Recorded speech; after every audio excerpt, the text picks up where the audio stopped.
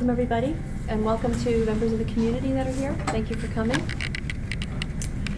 We have a time constraint tonight because there's been a request to have Chief Murad, Chief Morrison, and Randall, who's on his way right now, to the Police Commission meeting at City Council by 8 o'clock. So what we're going to do is go through the agenda and finish this portion of the meeting at 7:15, and then we need to go into executive session. So that's the plan. So let's get started. Any additions or modifications to the agenda, anybody? I sent over a note. I was wondering if we could hear from Winkleman today. Yeah, we could. That's during the public forum. That would be great. Okay. Anything else? Okay. So next is public forum. So, Mr. Winkleman, thank you.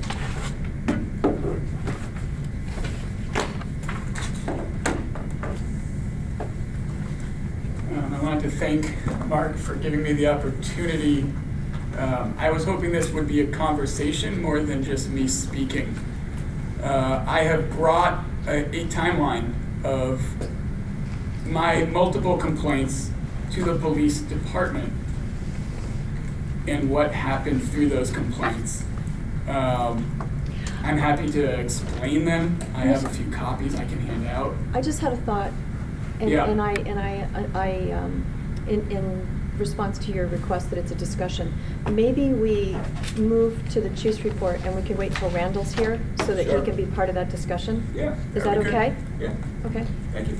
Not going to help you much because I was prepared to forego the chief's report in the interest of time. That's okay. We can skip over. Well, then we'll skip over the chief's report. Right. Just push it back on the agenda. Yeah, and let's obviously let's wait for the task force update till Randall comes. Sure. Is there anyone else from the public who wants to speak? Yeah. Go ahead. So. Thanks, Chief.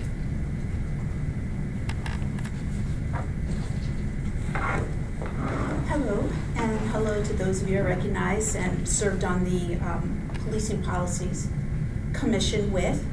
I just wanted to put forth some comments on the process and also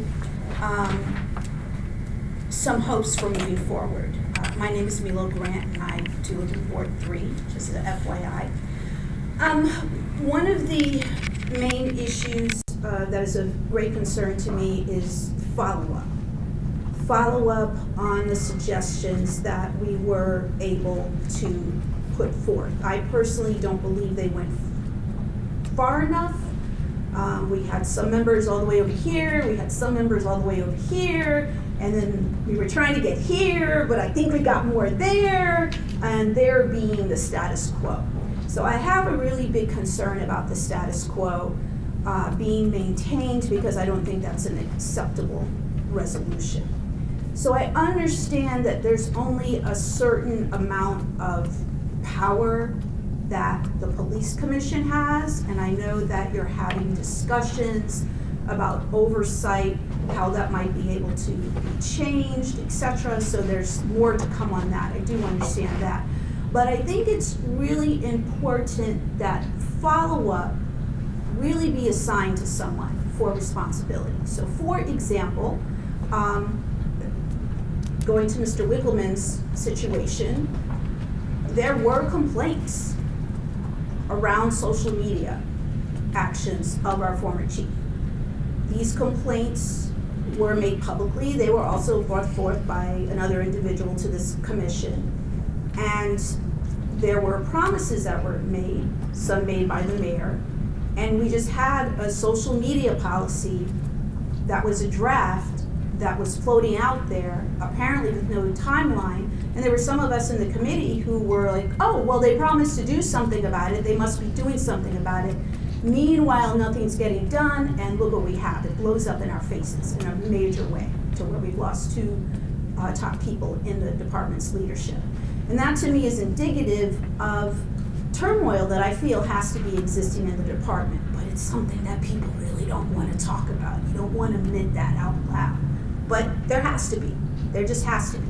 So the follow-up's going to be crucial in that it can't just be lip service. Like, people have to talk about things that are happening. So one of the suggestions, which I think is really important, is listening sessions, like really engaging all the members of our community, like reaching out and engaging certain individuals who can help engage other individuals in the community that might not want to come to this meeting because this building is not considered a safe space, for example. Even when we moved some of our meetings to the library, it didn't increase public attendance because I think we didn't really do a good job of engaging the community.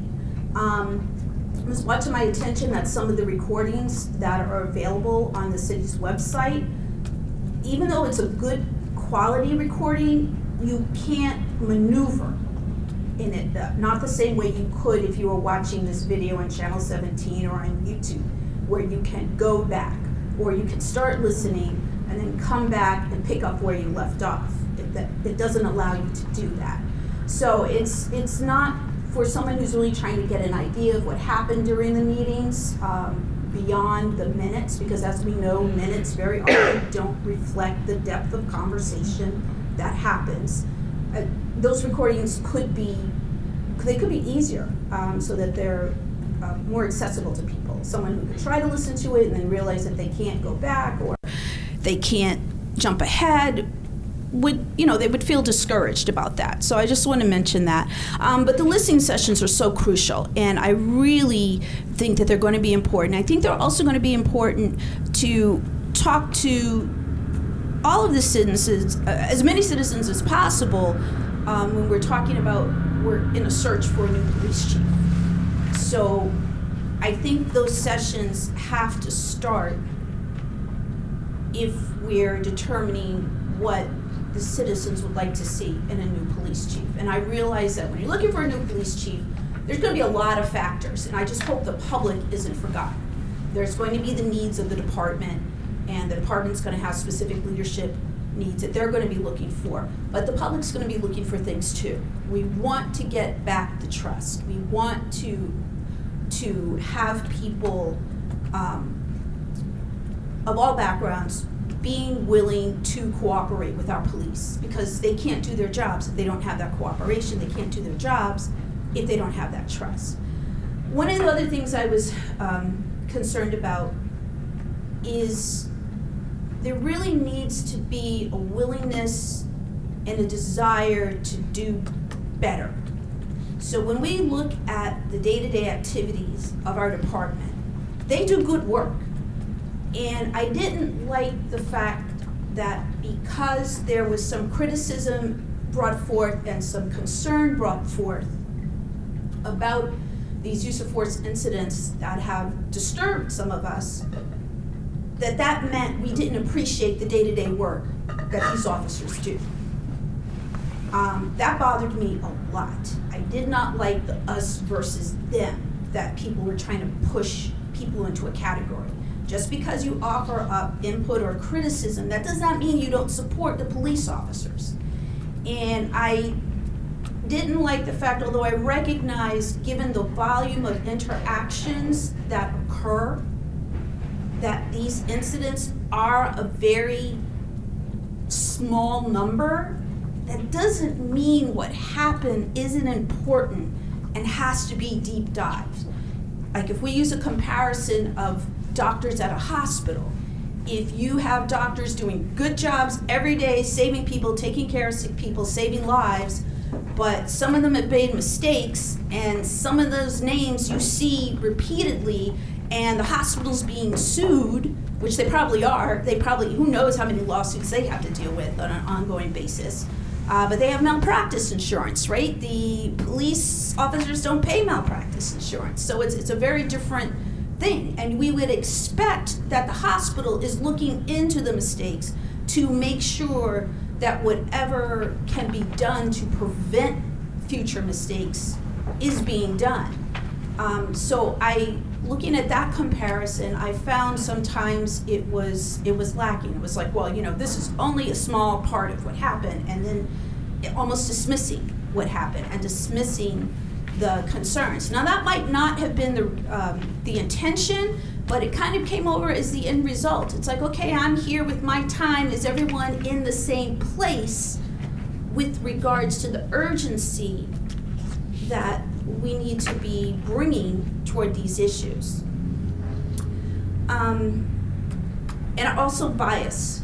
We barely scratched the surface of bias training, and I really think that that is something that needs to be looked at, especially in terms of, are the police officers aware of the history of policing in this country, especially when it comes to marginalized individuals and people of color, and how that history has affected how certain groups feel towards police officers.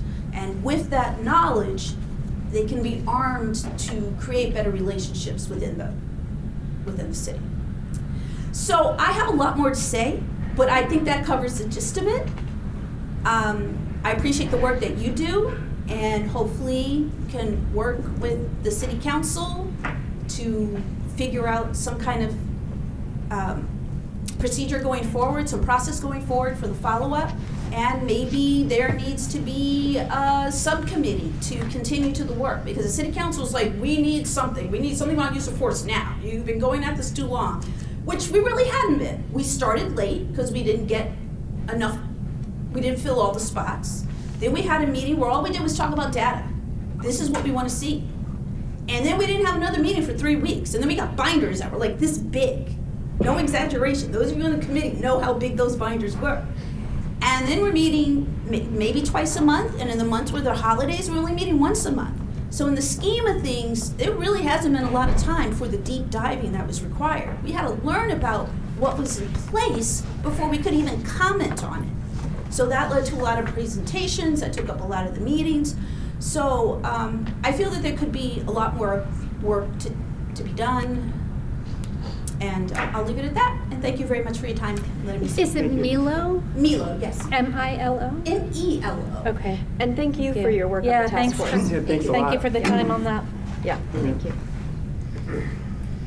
So, Randall, to catch you up, we're going to end this meeting at 7:15 because we need to go into executive session so that you and the two chiefs can get to City Council by 8 o'clock was the request, okay? Yeah, please introduce yourself too. Hi everyone, my name is Gina Clipero. I am an organizer with No Mas Pali Migra. I work with Migrant Justice, and we are working to strengthen Burlington's fair and impartial policing policy. And I'm here today because I was just notified that there will be a discussion on the fair and impartial policing policy tonight. And I'm not entirely sure if it is the version that we revised, we being Migrant Justice, ACLU Vermont, and our group of community organizers supporting this effort. But if it is not the version that we have proposed, I would propose that in the future, in the near future, City Council is currently working to push this forward, and it should end up on your desks soon if it's not tonight. And if the version on your desks tonight is not the version that we put together, I would just encourage you all to be open to the fact that this police commission, there was a variety of public forums that took place in 2017 surrounding the fair and impartial policing policy, and there was resounding community support for the strongest policy possible. And that is what we are putting forward, and it is the policy is taking the strong aspects from the Winooski policy and also is bringing the current Burlington fair and impartial policing policy into compliance with state law. At this point, the current fair and impartial policing policy does not meet the state model policy for fair and impartial policing. There are certain standards that need to be put in place, and it's overdue. But while we look to revise the policy, I would strongly urge you all to consider the fact that we are working with City Council to pass a resolution to direct the Police Commission to adopt a stronger fair and impartial policing policy that is as strong as the Winooski policy, which is stronger than the state model policy. and prevents any form of collaboration with Immigration and Customs Enforcement and the Burlington Police Department. This is a crucial issue. It's time sensitive. We are trying to get this done within the next month. We had hoped to get this on the City Council agenda tonight. Unfortunately, it will not be on the City Council agenda tonight. Kurt Wright, the City Council President, has decided to push it to later. We are hoping to get this passed as soon as possible, sometime in March. So stay tuned for more information if you don't already have our policy at your fingertips. As I said before, this is something that was put together with Migrant Justice and verified by the ACLU Vermont. If you'd like any more information, you feel free to email me. I'll put my contact information down somewhere, or you can reach out to Migrant Justice. Okay, thank you. Thank you. Gina, how would we know whether we have the most That's what I current was gonna policy? ask, yeah. How would we know if we have the most current policy? So do you mean what you're talking about tonight? Yeah, you mentioned you mentioned a couple of times, if we have the most current policy, and I don't see any version control in this. I don't think with your changes, with your suggested edits, because we have edits that don't include that, but Right. I've actually never seen the Migrant Justice ACLU proposed in the context of the draft. Yeah. We have the edits, and actually, Joy from the City Attorney's Office, when it With comes time to the theirs? agenda, I'm not sure, Joy will be Yeah, able to I explain don't that to think us. so. We have the edits Okay. that came directly from the City Attorney's Office. So, Right. the suggestions, so we're gonna be talking about those tonight. Yeah, those will be different. The Yeah. city attorney, she's done a preliminary review of the edits that we put forward, but the last email that I saw, she wanted to talk to the AG's office about the version that we proposed. So I don't think that that's what is on your desk tonight. Okay, so we've got some edits to bring us up to the State model State law, policy. yeah. Exactly. And then the Winooski policy goes beyond and provides further protection for immigrant communities.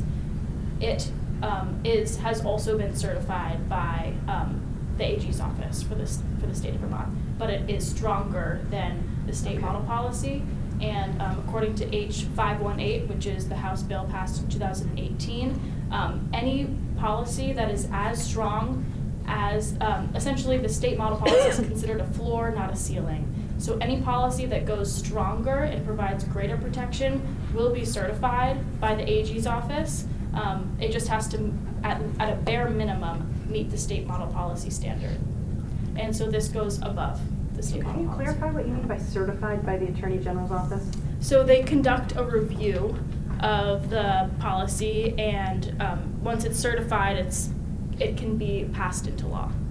I'm not familiar with the AG's office certifying anything I am, Jen. saying that it's consistent with the state model policy. Yeah. So remember back in 17 when we did what was it, Act 54? Yeah. And it was so Jen and I sat with the ACLU as well as Migrant Justice working on this policy back a few years ago. Right. And I think the last iteration that came out in I want to say it was 17. I think that's when I kind of walked a step back. I think you did too a little bit. There was a directive that indicated that the first step needed to be that the Attorney General needed to go in and ensure that it was, past the, Title 8, all of those other numbers that go with that. That was one thing that needed to happen. Then after that, the consul needed to go so there was a number of steps, but as I recall, there was a requirement for TJ to go in and ensure that they complied with federal standards. Right. Joy, perhaps you could have more to say, but I believe that the speaker is leading you to believe that the Attorney General's office has approved a policy that is more restrictive than the state model policy. Oh, no, that's not And what I in meant. fact, that is not the case that I am aware of. So I just want to make sure that we're really using our words carefully here. Okay. The Attorney General's office does not certify a policy that makes agencies ineligible to receive federal funding. My understanding of what the AG's office has been doing is just going through each of these policies to make sure that they have all of the elements that the state model policy has. And then each police department is required to adopt that policy. And if they fail to do so, they're considered to have adopted the model policy. Can you say that one more time? I'm sorry. So what the state AG's office is checking for is just that policy contains each of the elements that are in the state's model policy. It's not a statement that the policy is compliant with federal law. Right. So I want to make sure we're clear. The state, Yeah. the AG is just making sure that each agency meets the elements of the model policy. Right. I believe that we were being led to believe that more restrictive policies were, quote, certified by the AG's office, and I don't believe that is The the process is, the technical term is certified. I wasn't trying to lead anybody Okay. to believe anything other than that. That is the technical term. Sure, as long as the policy that is presented to them meets the standard of the model policy, they're going to say, yep, we've met all the essential elements of that policy. The essential elements, well, I think we should just move on from this, because we could split hairs Well, on this. once, But I don't think I heard that. I don't think I heard what you're saying either. I did remember that there was a time where TJ was verifying that these policies were compliant with federal statute. These policies that were implemented. I'm not suggesting that that's what I'm hearing. That she's saying that he's certifying illegal policies. I'm not saying they're illegal. Okay. We have on the agenda, we're going to be talking about what the city attorney wants us to review, so I'll do that. So, thank you. Yep, thank you.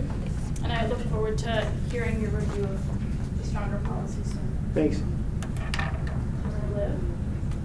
I'm with a community organizer. Yeah, just Aside from Mr. Winkleman, is there anybody else that wants to participate in public forum? No? Okay. We had Charles Winkleman who wants to address us, and I waited till you came, so. Yep, Mr. Winkleman? Can I do it? Oh, yeah, for sure. Just, you know. Say two chairs.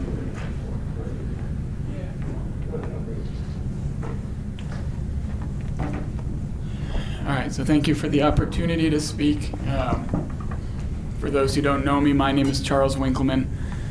I'm here because I watched last police commission meeting, and it seemed like there was some confusion about the complaints that I had submitted. And so I went through my email and found the timeline of the complaints that I had submitted to this commission, which included one on March 30th, which was never addressed, one on April 25th, which eventually was addressed. Sorry, of this year? Of last year, Oh, sorry, 2019, my apologies. Yes. The second complaint, emails saying that there would be an outside investigation that would take place, which I never got any information about. Eventually saying that it was the mayor's decision, and that was after a month of not hearing anything. And then at one point, another kind of question I had made in May that was just entirely ignored, which included both Hart and Ash on the email, and absolutely no one responded to it at all. And so there was two formal complaints, one informal complaint, which were really not ever addressed.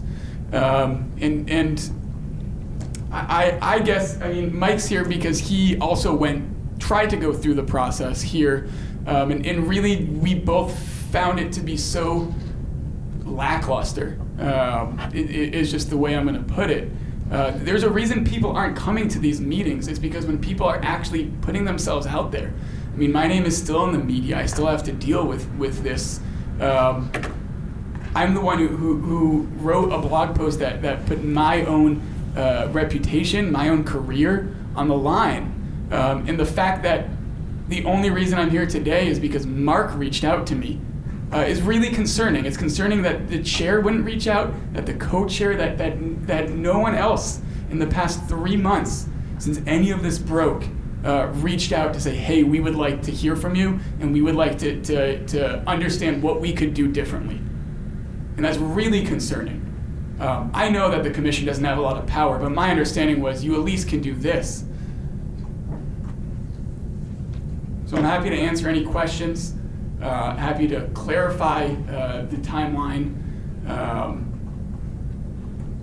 Charles, thank you for coming. I'm glad you did come, because I was trying to get to the bottom of this as well, because Right, I think which is what we talked about. Yeah. Most of this stuff predates me, so I am, and even if it didn't, I'm still just as much a part of this commission as everybody else. So I accept full responsibility for anything that's going on here. So I just want to better understand the timeline. Yeah, Are you saying that you submitted a complaint in March and that just never was responded to at all? It was never responded to at all. The only reason I had any evidence about the complaint was that I happened to screenshot it right afterwards. But right afterwards, there was an email from Deputy Murad, Wright, and Del Pozo saying first, A, please do not respond to him. And then a second email from Del Pozo saying, I have a good set of responses you can help me with on Monday. I never got any response to that, which is why about a month later, I emailed Michelle, asked if she had gotten it. She said no. And then on the 25th, the day after, I resubmitted a second complaint. And I felt like that was never addressed at all. Okay, thank you. I think from my perspective, just to add in there, I think lackluster is a really kind term. I found it intimidating. We had that conversation. It's recorded. You can watch it if you want.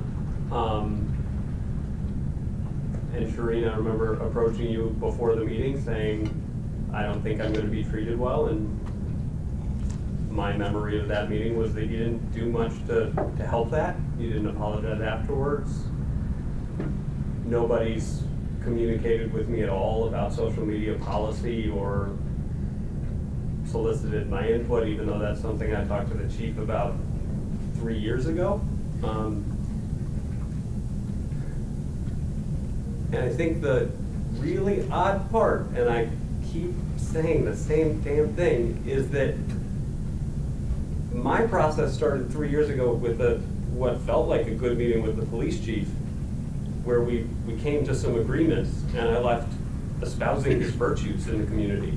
So, What's your name, sir? I'm sorry. Mike Fife, I'm sorry. Fife. We've never met. Yeah, No, we Mike haven't. Fife. I'm Jen. Yeah, Nice to meet you.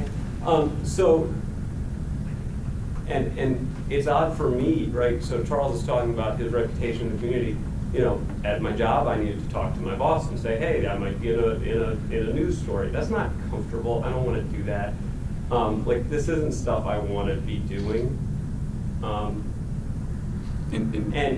it's odd that people are like, hey, you got what you wanted, Chief Del Pozo got fired. And I'm like, that's not what I wanted. What I wanted was a social media policy.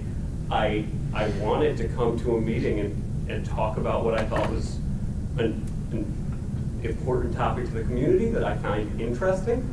And I found absolutely no engagement. And then I found somebody going back on the agreements. And when I said, what's going on there, I was told, I get to do what I want. I actually have an email where I was informed that what I was asking for led towards fascism. I mean, like, and I don't need to get into Chief Del Pozo's history, and I actually think he's a fine person, but there's this weird dynamic of, like, feeling framed as an aggressor in all of this. And it's just odd and unsatisfying. And if anybody asked me if I thought they should engage in this process, I told them no. Yeah, I would be like, do this. run like the wind, man. Like, that's my advice. Don't engage. You're going to be treated poorly. You're not going to get responses. And that's what I felt for both of you. I'm sure you're fine people and you're busy and there's a lot of reasons, but it's been pretty ill-mannered. I mean, and I would say the idea that the commission would go around and speak to the public and ask for the public to be honest and to share some of their stories, I can't see this commission doing that. And I can't see people wanting to come. I mean, I don't think most people see this commission as being on the side of citizens. And yes, there's not supposed to be that divide, but for a lot of people there is. And I don't see anyone coming to this commission and feeling this is a safe space. That this is a space where people can share about the brutality that has happened to them. I have friends, a friend who got beaten back in November and got tased. he is not coming to this commission. He has zero interest in coming to this commission. He has zero interest in filing a police report or a complaint, because that's how little trust he has in this entire system. Charles, was that first complaint you filed, was it filed online? Yes. I'm asking this question for a Yep. specific reason. Okay. Yeah, it was. The screenshot I have is the Burlington Police Department online citizen complaint form. Okay. It has the submission date. There's no number to it, unfortunately, but it has the time, 1807. And I mean, I would add that 5 minutes after, Wright forwarded that and said, just an FYI, please do not respond. So, I mean, it was responded to internally very quickly. Thanks. Yep. I'm sorry to go on about all that. I guess the question I have is like, is there any... Should we come back? Any feelings Should we from come you all, any motions to change processes, like, what's up? It's been a while. Well, Mike, that's the reason why I invited you here. Yeah. Is because, yeah, I mean, Mr. Five, Yeah. I actually called the police chief and suggested to him that he apologize to you. But So- nobody told me that. It Right, wasn't so like ignored that's so- because I thought the chief should apologize to you for that meeting. And Okay? this is, but this is the obviously first he time didn't hearing of heed what that. I suggested. And you didn't tell me that until I I showed did up not. at a meeting. I was hoping that the chief was going to make the choice that I was suggesting. And But just I so you know, appreciate that's the that. discussion we had. But- Because I don't want to speak for others, but I didn't think that that meeting was the chief's best behavior, to be honest. Great. And so what is problematic in that situation? Like, thank you for doing that. And I mean this genuinely. Like, thanks. And I understand that what I'm asking for is an act of courage. But he has since been fired. That apology wasn't going to come to me, right? And maybe he told you it came, maybe he didn't. I don't know. But now you have a relationship with me, and you took no steps to repair that relationship. And he was going to take no steps to repair it because he's been let go. And that's terrible for him. But the relationship between you and me is only getting this information put into it because I just showed up here on the invitation of somebody else. And so what my expectation is, or what my hope would be, and again, I'll say, it's hard to do. That's a hard thing to do, would be that once he got let go or you found out that he didn't apologize, that you reach out to me and you apologize. And that didn't happen, and now, like, it kind of can't, because I'm So asking for it. I hear what you're and saying, but I that's can't just too bad. apologize. I'm not going to apologize for the chief. And that wasn't the commission asking him to apologize. That was me speaking. You know, we didn't talk as a commission and say, that was just me speaking with him directly of, look, in my opinion, you owe him an apology. Sure. So you're right, I didn't apologize. You're right about that. And you could have reached out and said, like, there's a million ways you could have intervened and tried to repair that relationship with me. Hey, that meeting was a rough one, I hope you'll come back. Hey, like, there's a lot of things you could have said, and they all would have taken an act of courage, and I get that that's a big ask. And it didn't happen, and that's all there is to it, right? Like, it could not, there's a lot of things that don't happen in my life, like, that I wish did. And so, like, I'm not trying to judge you for it. Like, I wish I paid my bills on time. I wish I was better to my friends and responded to them more. Like, these things happen, so I'm not trying to present this as a judgment. I'm presenting it as feedback that, like, it's Mike, only happening because I was invited here by Mark. Yeah, let me just say that there's a kind of a method, I think, to at least my madness, and I'm hoping that there's, you know, that we would pick up on this is that we need some closure. Everybody needs closure. I'm glad you came. Speaking of acts of courage, this is that. I really personally, as a commissioner, I offer an apology. Okay, I can't speak for the rest of this commission, okay? But it pains me to see what it is that you have experienced personally, okay? And I hope that what we can do is we can figure out internally how we can go about, making the necessary adjustments so this doesn't occur in the future, so we can better understand what transpired, so we can be better conduits to our community. That is why I'm here, to serve you. I think that's my hope too. Yeah. Okay. Thank you for coming. Yes, well, I appreciate you both coming. Thank you. Anybody else have any questions or comments? Thank you.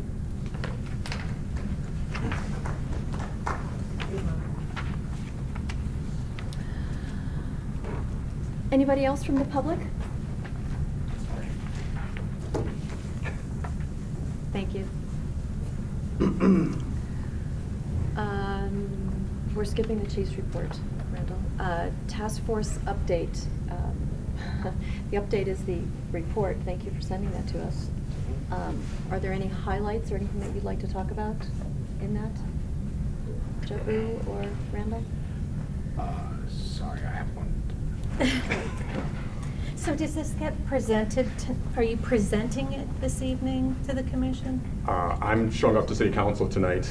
They have the report. Okay, they have the report. Don't know if they're going to ask me to make a presentation or not. I wasn't intending to. Okay. Yeah. Okay.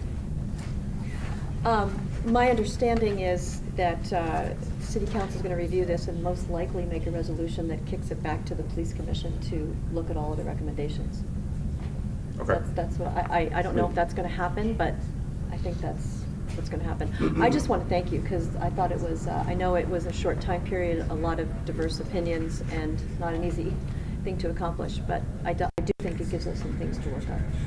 All right, so there were suggestions both for the police commission and as well as for mayor, city council, and things about also process by which people get notified about things. So right, so not all of the recommendations were for police commission, but there were obviously a number of recommendations that were for the police commission. Mm-hmm. So were you going to go over that report at all with us today, or is that what the purpose of this update is for, or what? So again, I mean, I distributed the report. I assume everyone had a chance to read the report. If people would like to go over it, I'm happy to. I assume people don't want me to read it verbatim here. No. So Well, no, obviously Thank you. not, but I was just wondering if there was anything that, are there any highlights to the report? I mean, we do have the community in the room. Maybe, I don't know that they've seen the report. well, I mean, so the report is kind of getting presented to city council tonight. And again, because of my snafu on my calendar, I did not have this meeting scheduled for tonight, so I apologize for that. The report was divided into 3 basic sections. The first section was with respect to use of force policy. There were recommendations made about how a use of force policy for BPD should be updated. Again, I won't go through those items point by point, but I'll just say that there was that one of the things that the committee encouraged BPD to do in updating use of force policy was to emphasize and clarify the extent to which de-escalation is expected of all officers, and then updating use of force policy so that those expectations are clear. So that would be some of the ways of summarizing what's happening in the first section on use of force policy. The second section is talking about the way in which the police commission serves as a kind of oversight in an oversight capacity. One of the questions, of course, is just how it is that oversight happens in Burlington as a community, as a town. And so there were discussions about whether or not the fundamental framework of how oversight happens should be changed or not. And that fundamental framework right now is that the police commission, again, serves as primarily an oversight body in the sense that it has visibility into decisions that are made, but it does not have ultimate decision-making power. It does not itself discipline officers. And also the police commission does not have kind of independent investigatory power. It does not have subpoena power, et cetera. So there were some discussions about whether or not that overall framework was the appropriate framework. The decision of the committee as a whole was that the police commission could serve to have some greater, I will say, investigatory powers in the sense that the police commission should be, that complainants should be encouraged to talk with members of the police commission in order to share their opinions and perspectives, and that the police commission should also be encouraged to follow up with complainants about resolutions of their complaints. I think that might go some way towards addressing some of the concerns that were raised by Mr. Fife and Mr. Winkleman about not hearing what was happening with their complaints. But the committee as a whole did not think that it was necessary for Burlington, the committee as a whole did not recommend a fundamental change to whether or not the police commission should be directly disciplining or doing independent investigations of complaints. There are some practical obstacles to doing that, including required changes of the city charter, required changes of the union contract, but we did not limit our discussion about how oversight should happen based on matters like that. So it was, so people still discussed and debated what kind of oversight model the Burlington Police Department should have, independent of what sorts of practical things would need to happen in order to make that change happen. There were some other changes with respect to how oversight should happen, but again, some of that involving the role that the Burlington Police Commission should play in complaints involving the chief. So the thought was that there should, the Burlington Police Commission should have some clear oversight over the behavior of the chief, and that should be made explicit if it's not already explicit, and also that that the police commission should receive complaints in a more prompt and regular fashion than I think we've been receiving so far. That we should have access to those complaints in a way which goes beyond the access that we have currently. We've had some discussion on the police commission about that as well, so that has been basically wrapped into some of the recommendations. The third substantive section is about a list of other suggestions that the committee made, which kind of, I don't want to say it's a kind of potpourri, but there are other issues that we didn't have the chance to talk about in as much depth because City Council requested that the committee focus its attention on use of force policy and oversight, but we made several other recommendations as well, including a recommendation that BPD have further social service partnerships, perhaps modeled after the Denver model that we've discussed in this commission in the past. Kind of involving social service workers with riding along with officers. There are recommendations about the police commission having meetings in the community rather than just having meetings here. There are also recommendations that the police department make further outreaches into the community rather than in order to kind of develop relationships and repair relationships with the community. I could probably go down that list in order if necessary, but I think that's useful for highlights. Mello talked about the volume of information that this committee had to synthesize, the huge amount of information that went to it. Over close to a dozen meetings, this group dived into tremendous amounts of material and came up with a wide range of different ideas, and not always in the most coherent or formal kind of ways. And somehow Randall was able to synthesize that, take a huge array of both information and ideas and proposals from all across the spectrum and find consensus in that when we had never, or at least very rarely, had formal votes of such consensus during the process, and nevertheless carve that out, create this report entirely single-handedly, bring it to the body at the final meeting in a way that did finally have votes for consensus on each point, and produce a document that's now going to be presented to the council. And it's stunning that he did it. I don't know quite how he did it. We have a use of force policy draft that is largely in comportment with what's recommended in here, and can be tweaked additionally based on the input of this body and other bodies. But the document that is the committee's history is his and his alone, and it's phenomenal. Huge amount of work. Thanks, Brandon. I found it curious as the newcomer that the committee's report intersects with everything we've talked about already. Yes.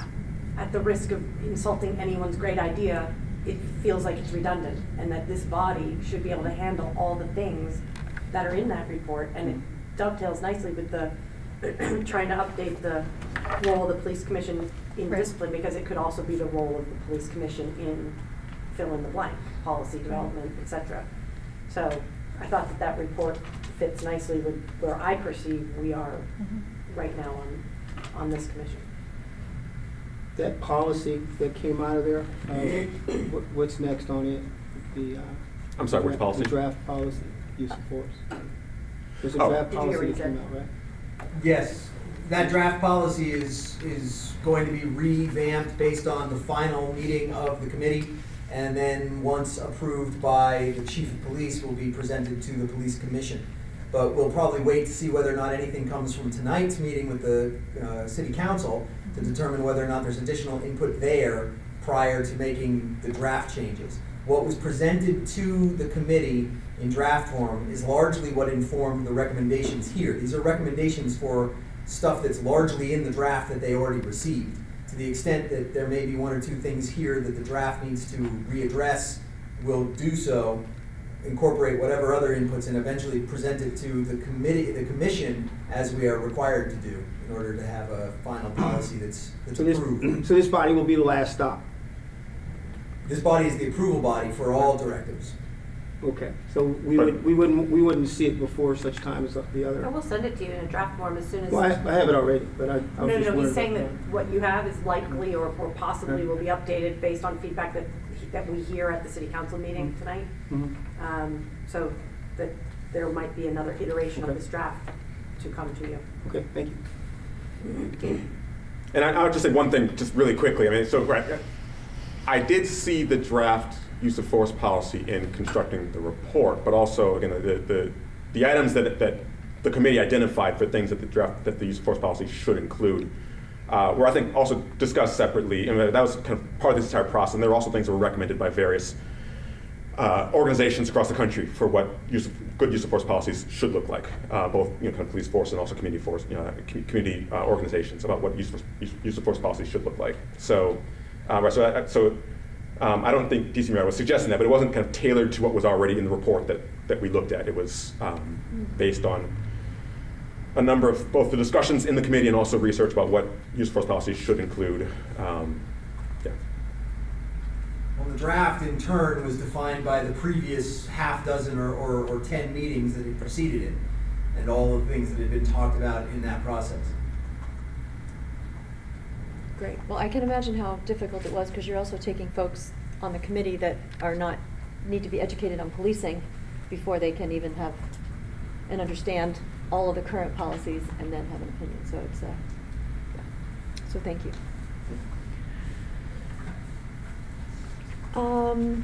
Last meeting we talked about having input, and I don't know if anyone here from the public wants to talk about that, but we decided, we said let's put on the agenda some public input on some characteristics that we're looking for in the chief of police. Would anybody from the public like to share any thoughts?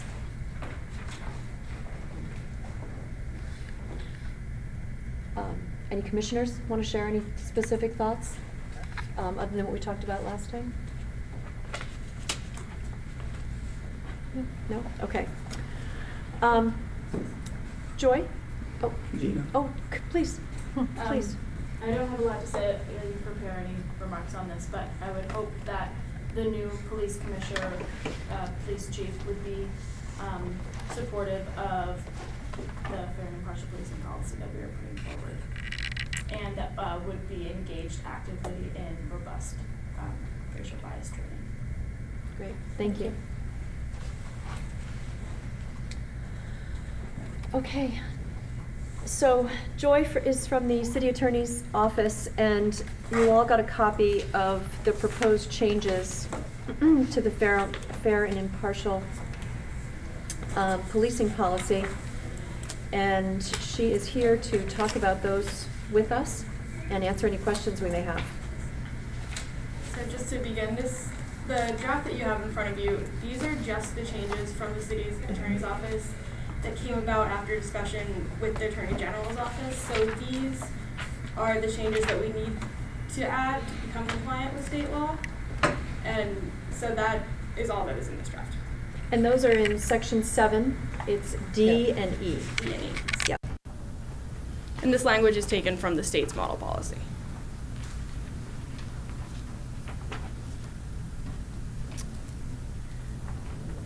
So is it of the opinion of the city attorney's office that with these changes, this puts us in compliance? Yes, and that this was the result of fairly lengthy conversations with the Attorney General's office. And they agreed that these changes will bring the city's policy into compliance. Okay. And my understanding is that this is also being put forth, I mean, city council is looking at this. Is that true? On March 9th. Don't believe so. At least not tonight. Not tonight. I think it is on March 9th. Yeah. March 9th, okay. So I think for us, does anybody have any questions for Joy about the changes, the proposed changes in D and E? It doesn't sound like it's something we should really vote on because we should need to wait until after the March 9th meeting from City Council to see if there's anything I agree. else. Because, I mean, have you had a chance to review the proposed changes by Migrant Justice and whether those would in fact put us out of compliance with federal law? Yes, and so it's the city attorney's opinion that those changes would not be in compliance with federal law. Is it four? Do I understand that there are 4 requests? Yes, there Okay. are 4 loopholes that And we need to close. okay, and so the city attorney's office looked at each of those 4 items? Yes, we've gone through the draft that I believe is the most recent draft that was sent to us. And to address, I believe the state did say that Winooski's policy is in compliance with the state law, which is that minimum of it has every element of the state's model policy. However, after talking to the Attorney General's office, they were not reviewing to see if that policy was in compliance with federal law, and my understanding was that their position is that Winooski's policy is not in compliance with federal law. So you're saying it is in compliance with state law? Yes, in that That's it the is. floor? Yes. Right. So, but it's, TJ saying it's not in compliance with federal law? Correct. That's not, when the state said that, yes, this has every element of the model policy, they were not commenting on whether or not it was compliant with federal law, and they indicated to me that they thought it was not. So, you may not know this, but so when TJ reviewed the policy, I did find, Jim, the segment I was looking for was back in Section 5 of Act 54 in 2017. It says, on or before 2017, the Criminal Justice Training Council, in consultation with the Attorney General, shall review and modify the model fair and impartial policing policy to the extent necessary to bring the policy into compliance with Title 8 in 1373 and 1644. So it's the model that the Attorney General needed to actually review.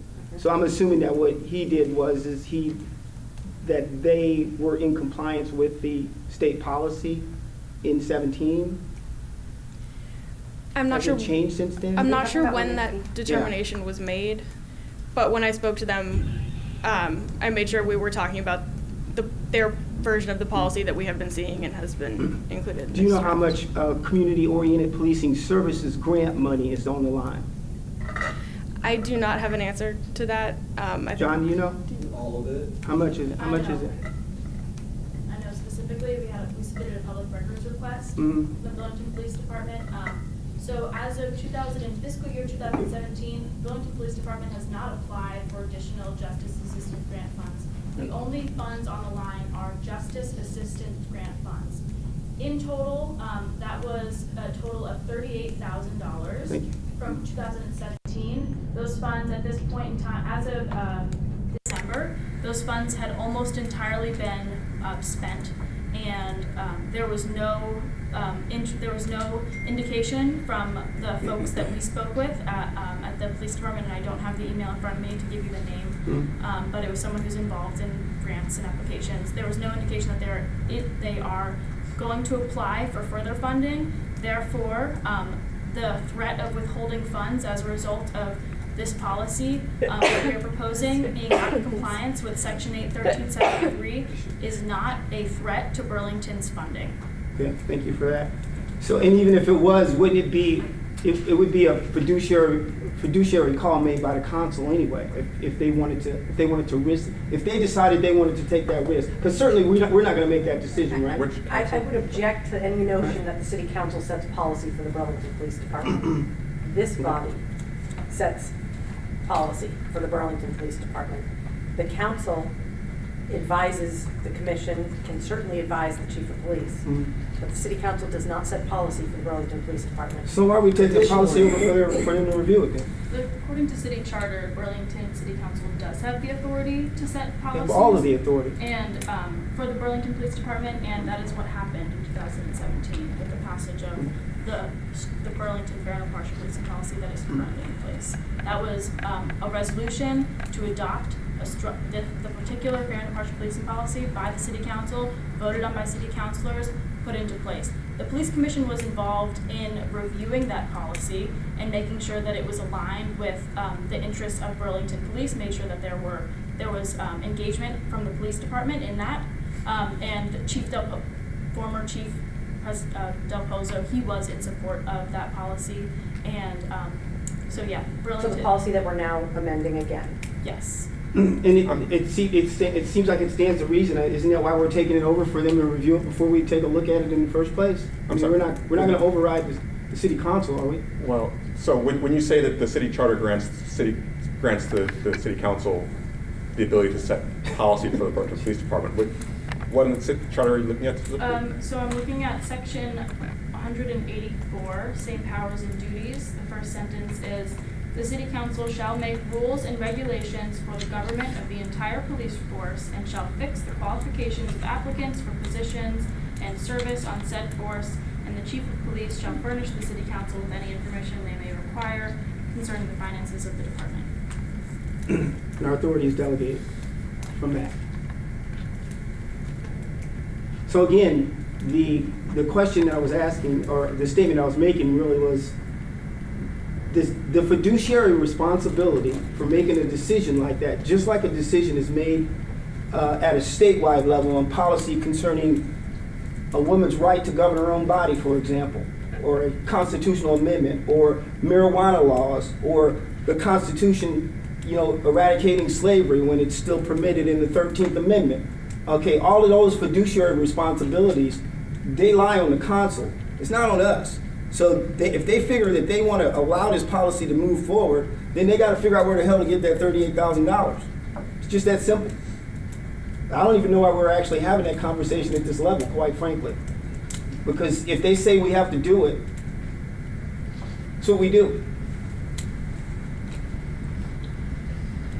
Well, the city attorney asked us to review this, so. So again, I apologize because I just had to get my internet. Could you give me the section again, City Charter? 184. Thank you. Everything you said might be true, and I can promise you I was not present when that happened about the city council imposing policy. I will tell you that that's a one-off in my experience. That is not the way the process of policy development has happened, and I think you guys are the historical, at least over the last 4 or 5 years, knowledge bearers of this. Of all the directives. That back in the day, before I left in 2013, the chief of police wrote policy, period. And the police commission has a much more established role now in the review and adoption of those policies. So it's a much more of a, not the police chief just writing it and saying this is what our policy is going to be. So there's a much more active role of the commission in that. If the city council promulgated an FIPP policy, that sounds to me like a political one-off. That is not the standard operating procedure for the Burlington Police Department. And candidly, I will say it loud and clear, it should not be. There is a separation between politics and administration of a police department, and that's what I understand the role of the police commission to be. So Jen, I think between the two worlds. So I think that you're right. There is a separation between politics and policy, but the politics drive the policy. And all I'm getting at is that, if the city council is of the political opinion that that is the route that they want to take in terms of sanctuary, okay, then that will drive the development of the policy that's necessary to accommodate that particular political position, is all I'm getting at. And you're right, they shouldn't be writing policy. But if at the end of the day they say, we're willing to take the risk, But that's why I think the role of the police commission is to be the buffer between the police department and the council in this matter, so that politics are not infused inside the walls of the police department. Well, let me give you an example. There was a resolution that we needed to consider our role in handling citizen complaints. That was a resolution that came from the city council, but the city council is not writing the policy for that. So I think we're kind of both saying the same thing. The city council can write a resolution to say, we want you to look at this, and here's what our resolution states. Now, commission, go do your work. My final say on this is just, and then I'll leave it alone, is that at the end of the day, if the city council and the mayor in the office of the city attorney, they say, we understand the risk associated with this particular policy or with this particular position as a city. And we understand that, yeah, there could possibly be $38,000 lost as a result of it. It is more than that. There is we have well, okay, $138,000, whatever the number is. It's not the point, John. The point I'm making, well, at a statewide level, yeah, I've seen that. Routinely changed its definition of what it will or will not withhold. Got it. Continuing my thought process, whatever that number is, what I'm getting at is that decision is theirs. Okay? The number is not important, John. The decision, who makes the decision is important. Who accepts the risk?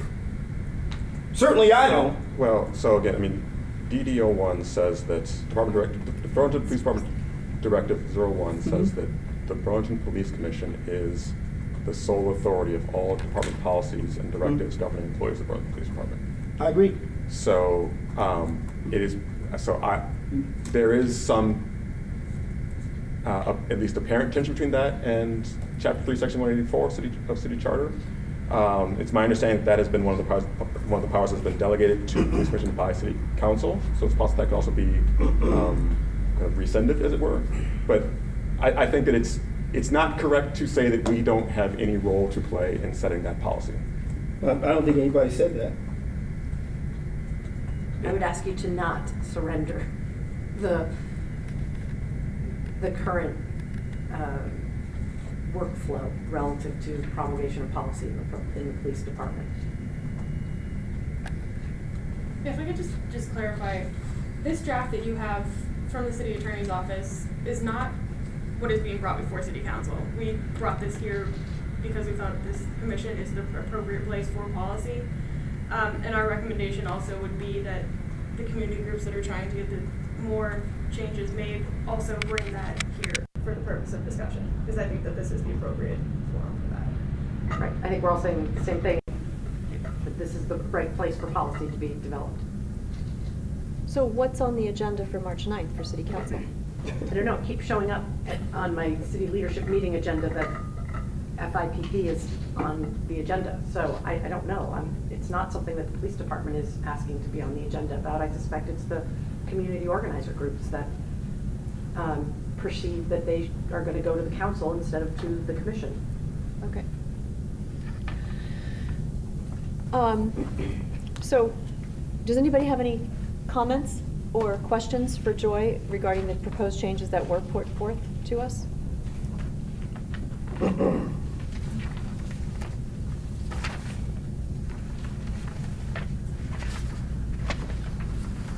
So procedurally, are you going to move to push this off until after the city council hears the input? Is that, I mean, I presented a memo to you asking you to adopt changes to our FIPP policy. I'm happy to circle back around after the meeting happens with the city council, or I'm looking for guidance from you. I would request, I would like us to have a further discussion about this. I'm worried that we're not going to have the time to do that right now. And also I think there might be more information would be relevant for our debate down the line. So I'd suggest that we put it off till March. Put off this discussion until our next meeting.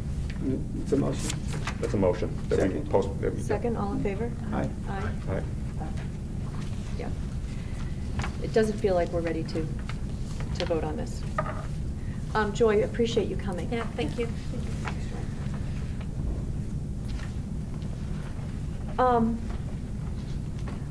Let me ask you this, because it is hard to get work, some of the nitty-gritty work done. I have two things that I'm thinking about. One is, as far as the fair and impartial policing, does it make sense for two of us, and I'm happy to be one of them, to meet with the city attorney and Jen around this? Chief Murad, take point on this.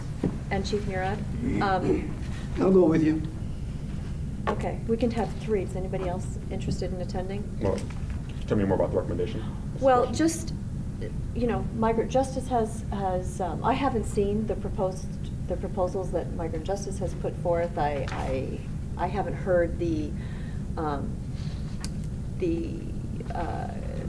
rationale and the law around whether we should or shouldn't adopt it, so that we can have like a full discussion around that.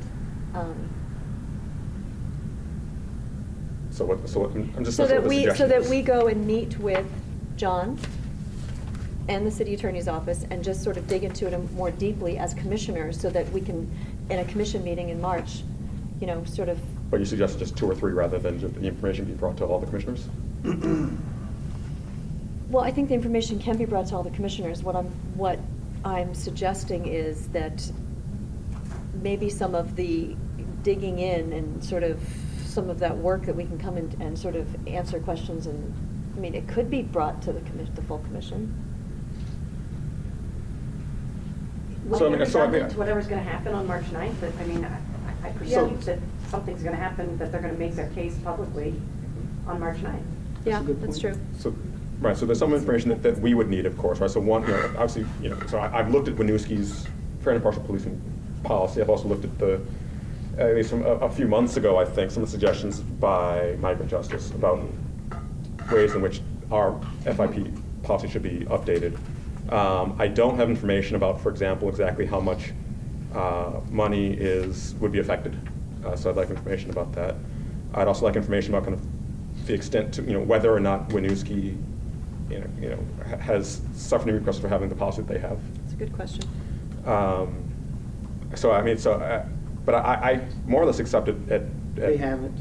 face value the claim that the proposed changes would in fact put BPD's FIP policy at odds with federal policy. So I'm not sure what we would get out of meeting with the Okay, then. other than information. I think we just need to discuss what exactly we want to have out of a policy from Okay. us. Fair enough. What the benefits and costs would be. I'm happy to answer any questions that you guys have. I've been really involved in the redrafting of the policy, so if you have specific questions, I'd be happy to get up and answer them. But We'll grab some by all contact means, you guys information have from you later. an agenda. I want to respect that as well. Yeah, I mean, personally, my biggest concern is, what does it mean to not be in compliance with the federal law, and what are the consequences to the city? And how is that different than what we have here? I mean, I read through the policy here. It seemed, I mean, I'm not an expert in reading this, but I thought, oh, it seemed like, especially with the proposed changes, that, I mean, I'm not a fan of the Burlington Police turning over and working with ICE. And I'm just not a fan of that either. So I looked through here, and it seems like we're protecting our immigrants. But We're complying with the state law, and in anything that we do towards moving towards that model that Winooski has adopted, it will be out of federal compliance. It will be. And We're already more than compliant with state law. We are already, if the phrase used was that the state model policy is the floor, we are already above that floor. We have, for example, as it states in this, a prohibition against making apprehensions for suspicion of border crossing. We have to witness it. That is one of the changes that was made to the Winooski law. We already have that in our policy. Insofar as, for example, the situation that occurred with the Chittenden County Sheriff's Office, that was within policy for the Chittenden County Sheriff. It would have been out of policy for us. However, there are certain things that Winooski requests that are not in keeping. For example, they only will share certain information with the person's permission, and we are not going to limit ourselves to that absent questions of legitimate law enforcement needs as well as public safety concerns. Now, that is not the same as saying that we will enforce civil immigration law, which we simply will not. nor is it the same as saying that we report or routinely talk to any other federal entity about a person's immigration status if that's the sole reason to have a communication. That too is out of policy and does not happen here. So there were some suggestions that there were some things that would be classified as kind of loopholes in the FIP policy. So putting aside the question of whether or not it's proper to characterize them as loopholes, do individual officers have the discretion to make decisions which would be kind of compliant with the FIP policy, but which might be contrary to what the department wants out of its officers to do? No, they have to go through a supervisor. I think at the end of the day, Randall, is the bottom line is over in Winooski, the reason why they're not really catching flack is because of labor. Okay, let's just get real. That's what we're talking about. It's labor. It's the same reason why we have 1,500 migrant workers in the state. It's labor. That's the reason. That's what's going on. And I think that what we have to understand is just a couple questions is are we going to go above, like they did, and accept the responsibility, and that's somebody's decision. We haven't decided whose.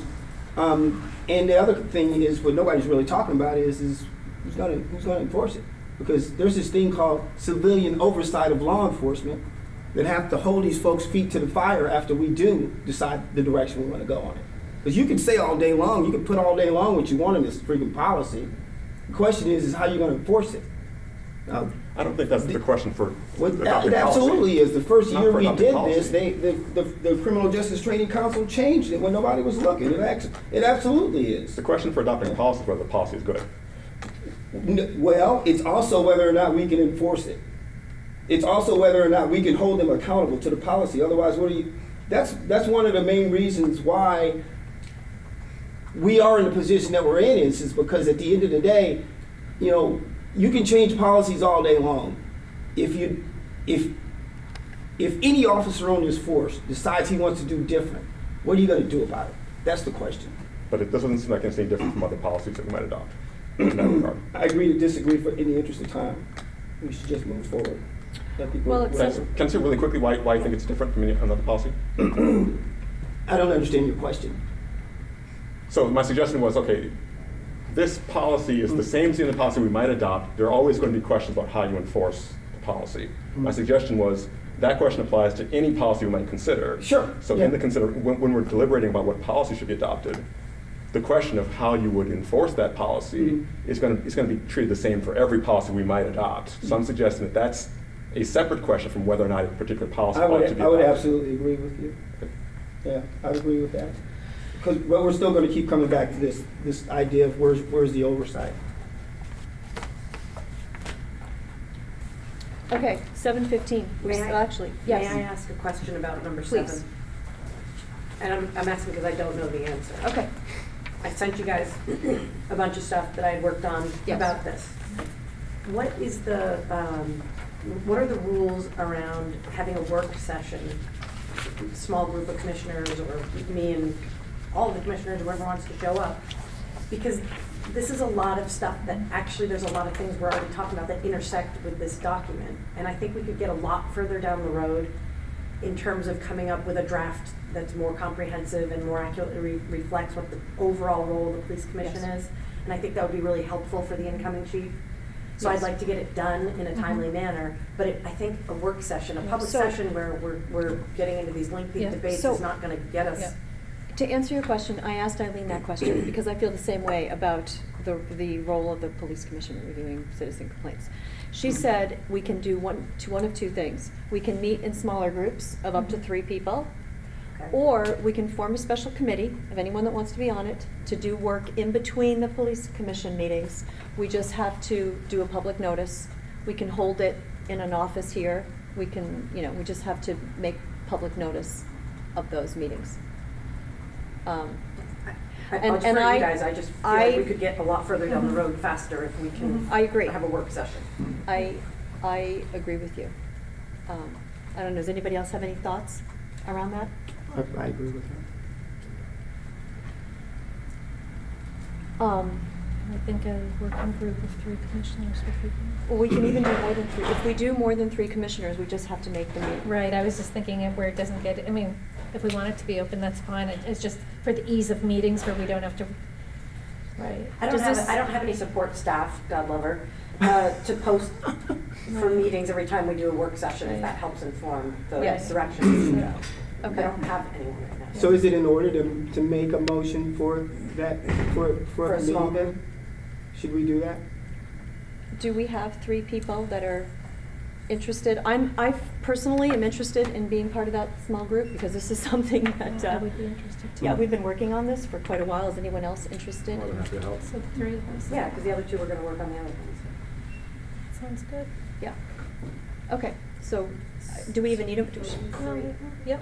I don't think we even need a It's just motion. done, right? We don't need a motion, All we'll right, just work. so we will coordinate schedules to. So I mean, let's take the recommendations of the task force, Yeah. which is great because Jabu, you were on that. We can take Jen's notes.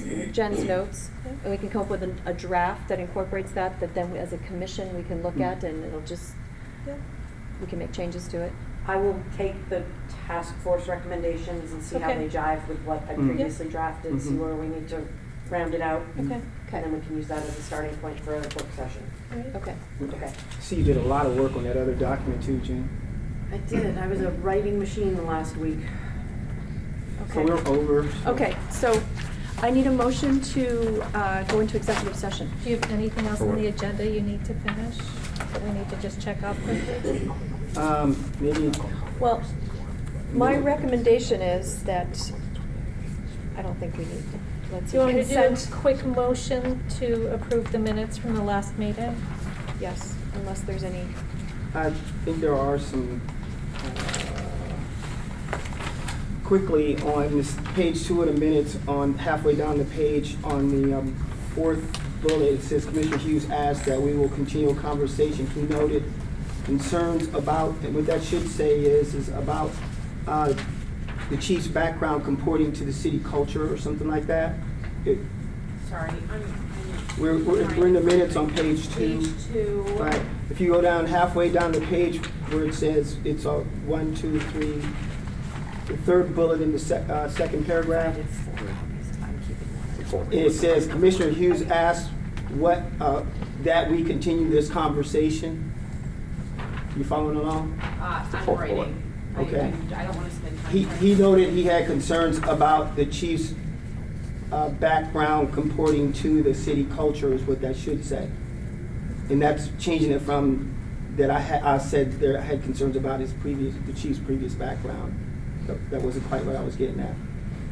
And then on Comporting with the city culture. Correct. And then the other one is down where it says specific traits in that same page. On the second to the last one, it says Commissioner Hughes wants to understand. What that should say is wants a new chief to understand the existence of racial disparities within the existence of racial disparity, the struggles with racial disparities in the criminal justice system here in Vermont. That's it. That's all I have for changes.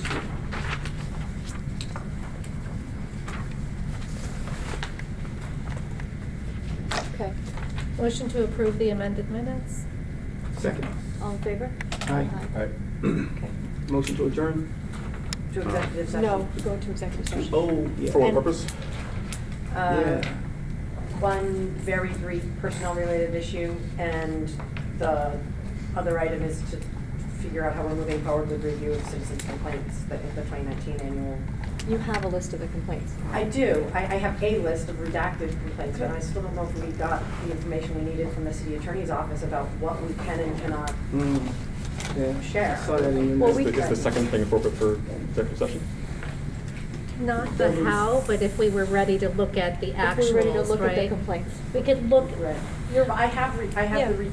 redacted We complaints. can look at them in executive session without them being Correct. redacted. Your question is, can we take them home?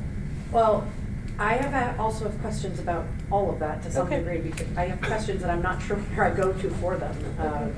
I guess it's to the city attorney's Yes. office about how Yes. much we can Yep. share. It is to the city. Well, I'm sorry, did you confirm next meeting and items? Do we need to do that? The next meeting is the 24th. Okay. we're keeping And that. we're going to review the draft of, we didn't get to item number 7. The, Number 7. yeah, And the role of the commission. We Yep. will likely be discussing number 6 again. Yep, and the task force will be, We don't need to have that on the agenda any longer. and then no more on the characters of the chief, and you did want to review DD 40. That was, Commissioner Hughes had suggested, and we were gonna do that on The thing on corruption or something? I don't know. it's personnel, I We believe. can push- 39 push is that back. personnel. We can push that back? Push that Okay, back. let's push Yeah. that back because we're gonna To have, April? We're gonna have enough on our plate. Okay, so I just have the fair and impartial and the role of the commission. Yeah. so I just want to discuss the point of what we're going into executive session for. I don't know that there's ever been an issue, Chief Morrison, about whether or not in executive session the names have not been redacted. I mean, She'd like guidance on that. what's that? She said she'd like guidance on that. Yeah, Also, so the not city practice. attorney would be the appropriate resource for that, to Right. make sure it's consistent with the contract. But there are Right. things to review at this Yes, I executive have, session today. I have things to Yep. review. I've moved that we enter executive session for the purpose of personnel and disciplinary matters. Second. All in favor? Aye. Okay. Thank you for coming.